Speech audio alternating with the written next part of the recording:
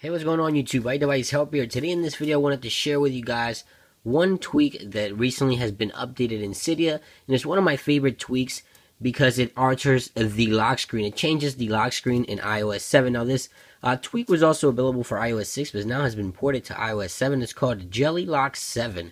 Now JellyLock7 pretty much gives you kind of like an Android style lock screen onto your device. Now you must be jailbroken and have Cydia installed onto your device.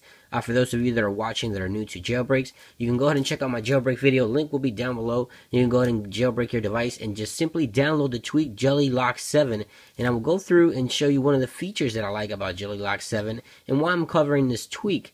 Now it is supported for iOS 7 like mentioned, and it is completely free. So let's go ahead and take a look at the tweak. So take a look here at the lock screen. Right away you can tell there's a circle right there in the bottom center of my lock screen. That is the tweak. Once I touch that circle, the tweak becomes alive. Here are the shortcuts. I can access camera, also unlock my device, and control center still works like normal. So everything just seems to be working flawlessly. This is an iPhone 4S. Now the tweak does offer an extension like I mentioned before here in your settings where you can customize things to your likings. Now those app shortcuts, you can go ahead and add them on through here in the list that you want. From 1 to 5 you get 5.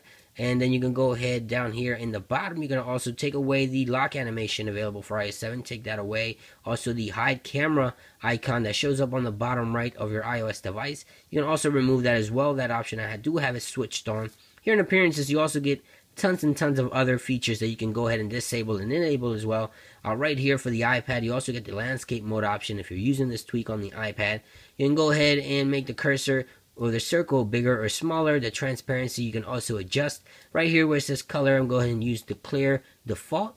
And once you make all the changes, you want to go ahead and hit that respring button right there on your device, and all the changes that you made will take effect. Now I do believe, or I do feel, that iOS 7 could be using more of the lock screen itself. I think iOS 7 is really lacking functionality for its lock screen. So this tweak here, it's totally free. You can download it in Cydia. I think it gives your device really good access here to shortcuts and applications that you wish, and also it just makes it look really nice in my opinion, and I don't see why not to try it. It is completely free. Again, that is JellyLock7, a tweak that was available for iOS 6, now available for iOS 7.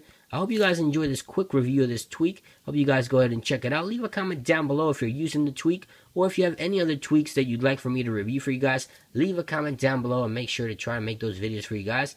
Thanks for watching. It's been iDevice, and I will catch you guys on the next one. Peace.